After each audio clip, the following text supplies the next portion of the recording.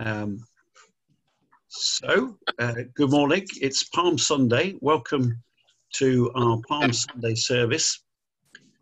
We are experimenting with Zoom, so if you're watching this live on Facebook, hopefully you can see the glorious faces of Richard Blackwell, Stephen Edwards, and Linda Buckley. We are all sharing in the service today.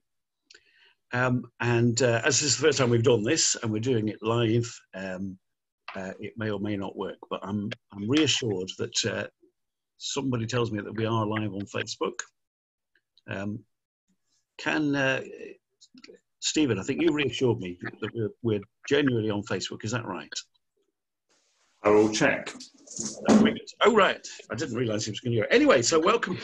Hopefully you will have made a palm cross out of some strips of paper. If you followed the instructions on Facebook. Richard has his. Stephen, have you got a palm cross handy? And then the same question to Linda. This is the first one. Excellent. The second one. Oh, right. And the third one. That's what the Book of Common Prayer calls a work of supererogation, which is where you go over and above what anyone could reasonably expect of you. And you've checked, we're live on Facebook. The idea is that this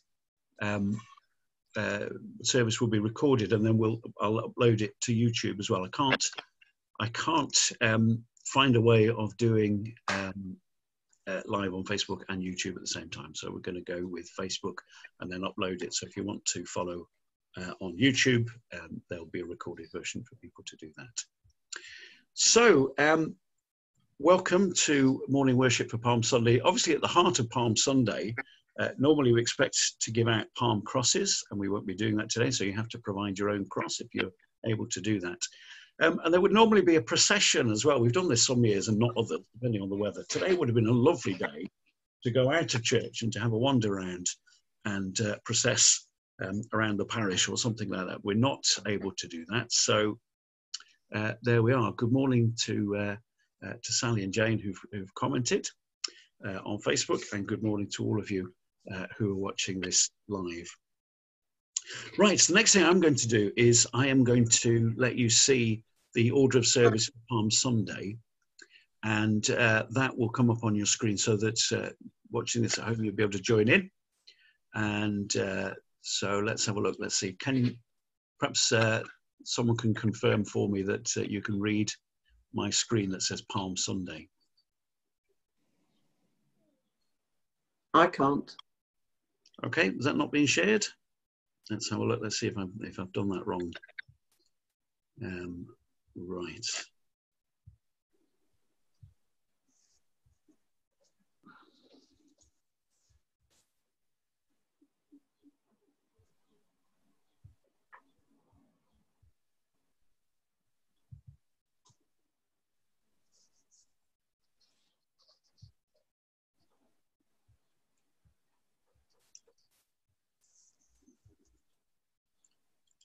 This worked really well earlier on, but I'm now looking for, there we are. I've lost my toolbar, so now I need to find,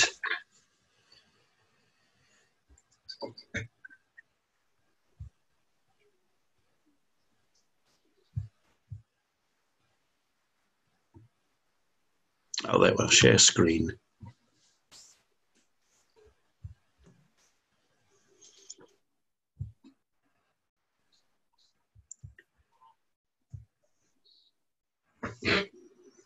You there?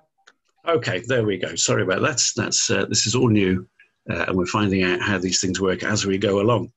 So hopefully you can now see an order of service that says Palm Sunday with the two logos, St. Cross Church and St. Matthew's Church, in glorious Technicolor or thereabouts. So Palm Sunday, the liturgy for Palm Sunday begins with us thinking about, obviously we're thinking about Jesus coming into Jerusalem, riding on a donkey. Linda is going to be the congregation today, but obviously if you're watching this at home, you can join in with the lines that are in dark black type. So Linda, you begin. Hosanna to the Son of David. Blessed is he who comes in the name of the Lord. Behold, your King comes to you, O Zion. And now my screen is frozen, so just forgive me. Behold, your King comes to you, O Zion, meek and lowly, sitting upon an ass. Ride on in the cause of truth and for the sake of justice. Your throne is the throne of God. It endures forever. And the scepter of your kingdom is a righteous scepter. You have loved righteousness and hated evil. Therefore, God, your God, has anointed you with the oil of gladness above your fellows. Hosanna to the Son of David. Blessed is he who comes in the name of the Lord. And then words of greeting. So if you were here in church with me, I'm in the vicarage, you're in your own home, I would greet you with these words, and then there is a response in the dark black type that I hope you'll join in with. Grace, mercy, and peace from God our Father and the Lord Jesus Christ be with you. And also with you. Thank you. We always, in church services, have a moment of confession. That is to say, we remember that we're not really the people that we would like to be. We're not always the people that we think God would like us to be. And we certainly are sometimes a disappointment to one another. But the good news is that we are loved. God loves us and wants the very best for us. And so in our church services, we have a moment where we admit to God that we haven't always been the people we would like to be. But we do that knowing that God loves us and wants the very best for us. So that's what this is, the words of confession, and then there are some responses that will come up on the screen as we go through. Lord Jesus Christ, we confess we have failed you, as did your first disciples. We ask for your mercy and your help. Our selfishness betrays you. Lord, forgive us. Christ, have mercy. We fail to share the pain of your suffering. Lord, forgive us. Christ, have mercy. We run away from those who abuse you. Lord, forgive us. Christ, have mercy. We are afraid of being known to belong to you. Lord, forgive us. Christ, have mercy. And now we're going to receive God's forgiveness and his healing love. May Almighty God, who sent his Son into the world to save sinners, bring you his pardon and peace now and forever. Amen. Amen. So let's see your palm crosses. Here's mine, made with instructions that were on our Facebook page that we borrowed from another church that posted them very kindly. I'm just going to say good morning to people. Carol and Liz and Jean, you're all there with your palm crosses, as well as the rest of us. So if you've got your palm cross, I'm going to say that prayer, and then you can hang on to that for the rest of the year. God, our Saviour, whose Son Jesus Christ entered Jerusalem as Messiah to suffer and to die, let these palms be for us signs of his victory, and grant that we who bear them in his name may ever hail him as our King, and follow him in the way that leads to eternal life, who is alive and reigns with you in the unity of the Holy Spirit, one God, now and forever. Amen. Amen. Got a couple of readings for you today. The first of them is the Psalm verses from Psalm 118, and Stephen is going to read these for you. Psalm 118, a song of victory. Oh, give thanks to the Lord, for he is good. His steadfast love endures forever. Let Israel say, his steadfast love endures forever. Open to me the gates of righteousness, that I may enter through them and give thanks to the Lord. This is the gate of the Lord. The righteous shall enter through it. I thank you that you have answered me and have become my salvation. The stone that the builders rejected has become the chief cornerstone. This is the Lord's doing. It is marvelous in our eyes. This is the day that the Lord has made. Let us rejoice and be glad in it. Save us, we beseech you, O Lord. O Lord, we beseech you, give us success.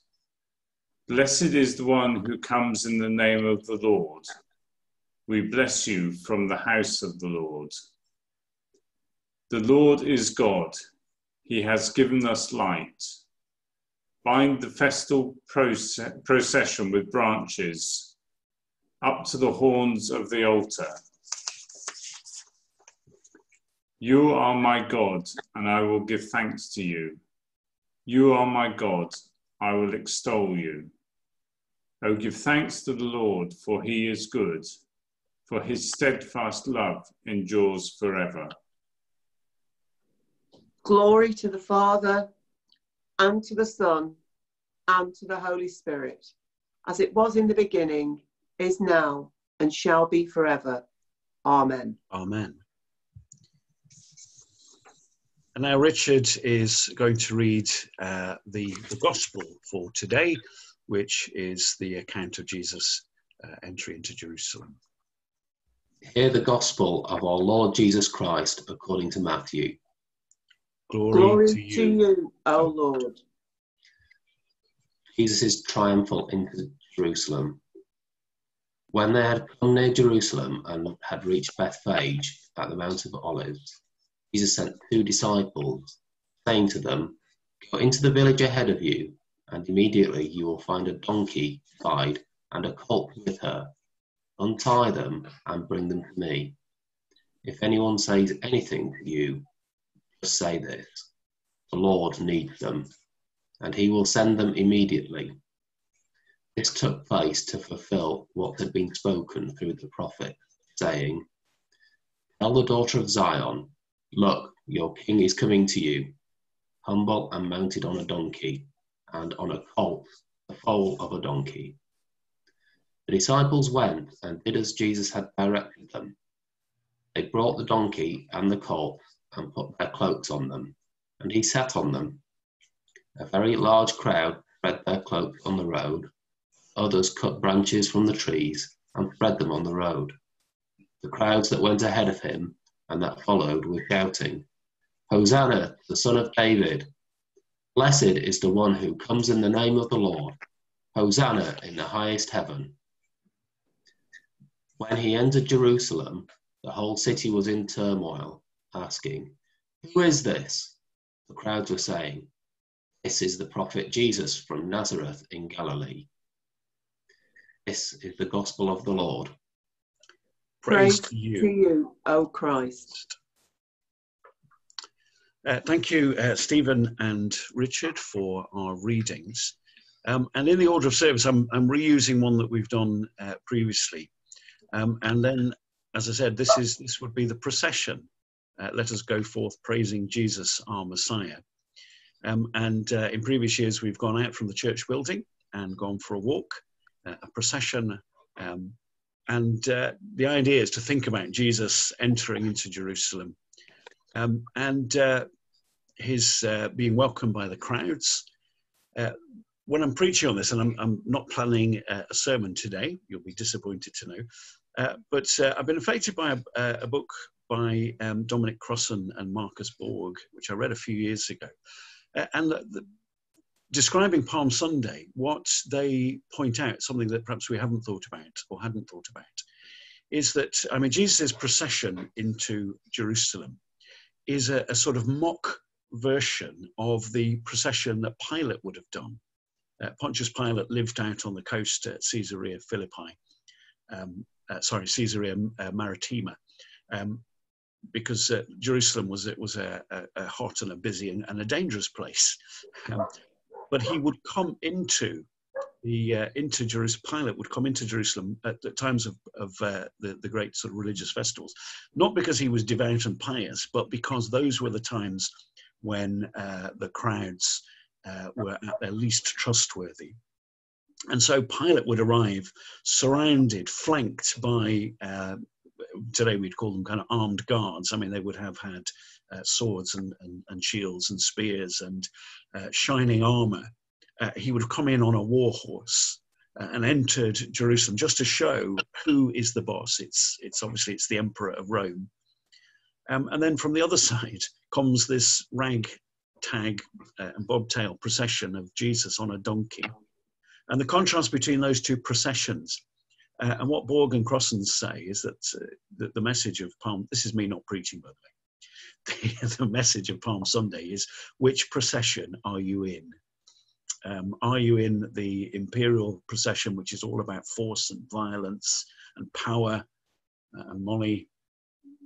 Or are you in the procession that follows Jesus, the humble peasant procession that comes in and for all the world doesn't look like he's about to change the world. And of course, as we follow the story of Holy Week, we'll see how Jesus changes the world, but maybe not in the way that some of those crowds would have wanted. So there's your Palm Sunday not sermon, and it is just simply which procession are we in? The one that follows violence and power, or the one that speaks of love and compassion and humility? The collect, every service we do has a collect, which is a special prayer. It changes from one week to the next, or from one season or festival to the next. So this is the collect for today, for Palm Sunday. Let us pray for a closer union with Christ in his suffering and in his glory. Just a moment of quiet.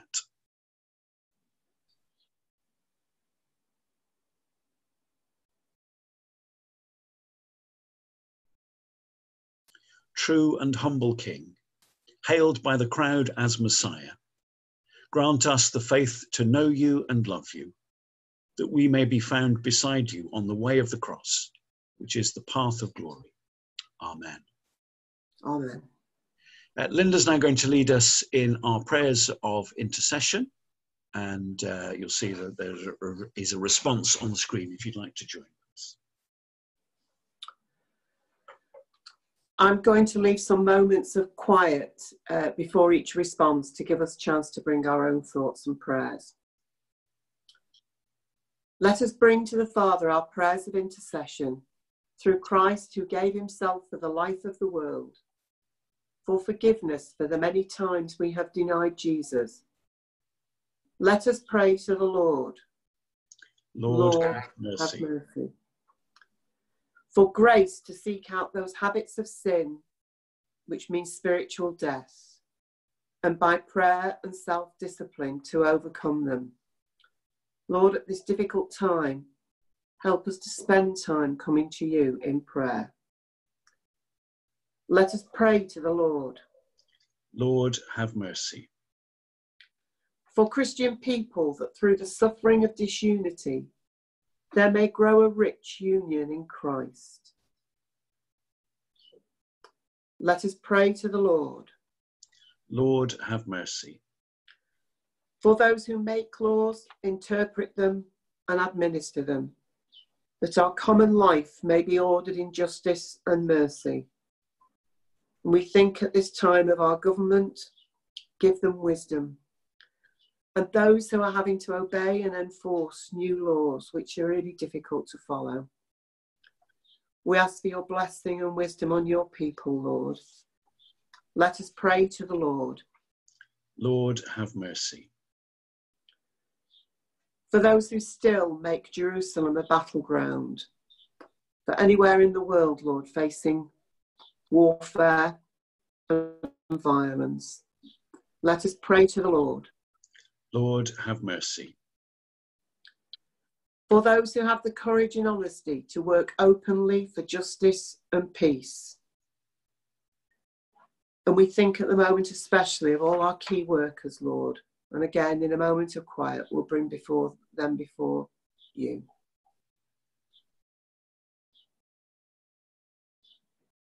Let us pray to the Lord. Lord, have mercy. For those in the darkness and agony of isolation, that they may find support and encouragement. We pray for Debbie in hospital with coronavirus and her husband Terry, who's an NHS worker. And in a moment of quiet, we bring those before you, known to us.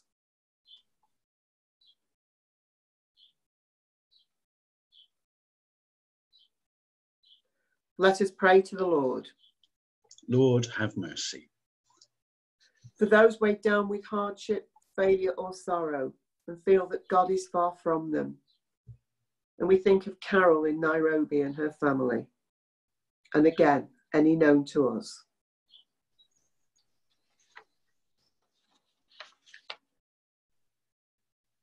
Let us pray to the Lord. Lord, have mercy. For those who are tempted to give up the way of the cross. We think of all struggling with their faith at this time. Let us pray to the Lord. Lord, have mercy. That we, with those who have died in faith, may find mercy in the day of Christ. We pray especially for the friends and family of Thelma Thomason and Albert Holt. And again, in a moment of quiet, those known to us.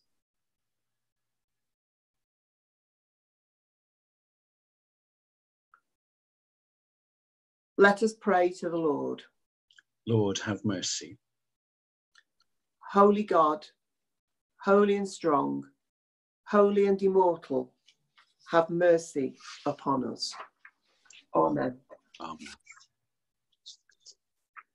On your screens, you'll now see the Lord's Prayer, which we're going to say together. Trusting in the compassion of God as our Saviour has taught us, so we pray. Our Father in heaven, hallowed be your name. Your kingdom come.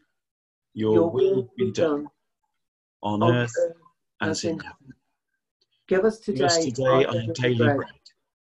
Forgive us our sins, as we forgive those who sin against us. Lead us not into temptation, but deliver us from evil. For the kingdom, the power, and the glory are yours, now and forever. Amen. So thank you to Linda for leading us in prayer this morning. Before the closing words, which again you'll see on the screen, just to let you know that on the first Sunday of the month at St Matthew's, we normally have evensong, evening prayer from the Book of Common Prayer. So this evening at 6:30, I'm going to be leading a service. It won't be evensong because there won't be any singing in it, but a said evening prayer using the words from the Book of Common Prayer. So if you would like to join me, again, it will go live on Facebook and hopefully will be uploaded to YouTube as well. Or if you know somebody who would appreciate particularly the very traditional words of evening prayer from the Book of Common Prayer that will be familiar, I guess, to older people more so than perhaps many young people. But young people may find some comfort in them as well. So Book of Common Prayer, evening prayer at 6:30 live on Facebook, and then hopefully uploaded after that to YouTube. But in the meantime, can I just say thank you to Stephen, Richard and Linda, and to everyone else who's joined us on Facebook and those who will later watch this on YouTube. Coming up, we come into Holy Week, our journey towards Good Friday and Easter. During Holy Week, there will be a number of live prayer streams. I'm planning Monday to Wednesday to do morning prayer at 9 o'clock, midday prayer at noon, evening prayer, I think I said 5:30, and then compline at 7:30. So look out for those. And then on Good Friday, we will have a devotional service at about 10 o'clock, I think. So look out for that. Easter Sunday itself at 10:30, I'm going to celebrate communion here at the vicarage. We can't be in church and share it together, but I will celebrate a service of Holy Communion for you to share by watching and praying with me. If you need any more information, get in touch, and we're looking forward to gathering properly in church as the church before too much longer. But in the meantime, we welcome your prayers and assure you of ours. So we draw to a close. by seeking God's blessing. Christ crucified, draw you to himself, to find in him a sure ground for faith, a firm support for hope, and the assurance of sins forgiven. And the blessing of God Almighty, the Father, the Son, and the Holy Spirit be upon you and remain with you always. Amen. Amen. We're not going far, but still, we go in peace to love and serve the Lord. In the name of Christ. Amen. So, again, thank you very much for being with us this morning.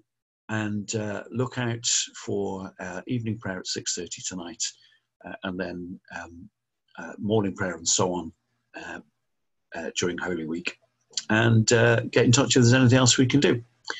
Thank you, Richard, Stephen and Linda, and thank you to everybody who's joined us. Bless you. Amen.